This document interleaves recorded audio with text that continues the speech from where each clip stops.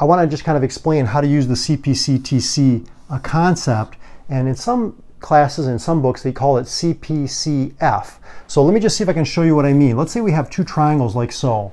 Say that we can prove that these triangles are congruent. Like this entire triangle is congruent to this entire triangle, meaning if I take some scissors, I cut it out, I place it on here, they're going to be exactly the same. They're going to match up perfectly. If I can do that, then what that means is that every part of this triangle, meaning all three angles and all three sides, the ones that they match up with or correspond with, they're going to be congruent. So first step is to prove the triangle is congruent, then everything that matches up or corresponds will be congruent also, and that's what the CPCTC tells us. Okay, so in this proof, they're giving us some hints here. They're telling us that segment RT is congruent to segment VT, and what I like to do is I like to just mark it on the diagram, so I don't have to remember it in my mind. I can just see it visually. And they also tell us that angle R is congruent to angle V. So again, I'm just going to make a little mark here to show that these two angles are congruent. Okay, and then what we're trying to prove is that angle U is congruent to angle S. Okay, but the first thing we want to do is we want to prove these two triangles congruent. Now, if you've been working with the congruent triangles chapter in your geometry class, you learn that there's 5 different ways to prove triangles congruent. You can use the side, side, side, side, angle, angle, side, or hypotenuse, leg if they're both right triangles, right?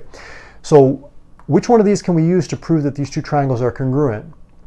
Well, you can see here that these two angles are vertical angles. They're going to be congruent to one another. So that's going to be part of our proof. So we're going to go ahead and show that angle STR, put that down here, angle STR is congruent to angle, let's see, UTV. And the reason would be vertical angle theorem. Okay, I'm just abbreviating.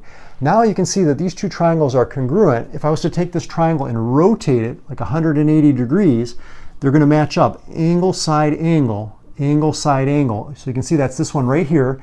And even though it's just 3 components, it allows us to prove that the entire triangle is congruent to the other entire triangle. So let's go ahead and write that down. So we have triangle RTS is congruent to triangle, let's see, VTU. Now the order is important. Notice how I went RTS, VTU. I went from this angle with one arc to this angle with 2 arcs, to this angle with no arcs, and then back. So I went 1, 2, 0, 1, 2, 0. So I'm going around so that when I match them up, they're in the same relative position to one another.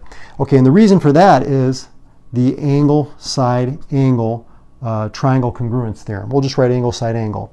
Okay, now that we know that the triangles are congruent, we can go to our last statement, okay, which is what we're trying to prove, and that's that angle U is congruent to angle S, and that's by the CPCTC. Once we prove the triangles are congruent, we take this triangle, we rotate it, everything that matches up, you can see angle S is going to match up with angle U. Those are going to be congruent as well because we've already proved that the entire triangles are congruent. So the only thing that I really left off here are the givens, okay, and so we usually put that somewhere near the beginning of the proof. That's what I normally do just to get out of the way. I would put these 2 statements right here. You can see this is only about 4 steps. Some of the proofs that you're going to be doing are a little bit longer, but this one was a little bit shorter. We just had to show the triangles congruent, and then the parts that match up will be congruent as well. So I hope this helped you understand how to work with the CPCTC or the CPCF, depending on how your teacher uses that acronym. And subscribe to the channel. Check out some of the other videos on Mario's Math Tutoring YouTube channel. And I look forward to seeing you in the future videos. I'll talk to you soon.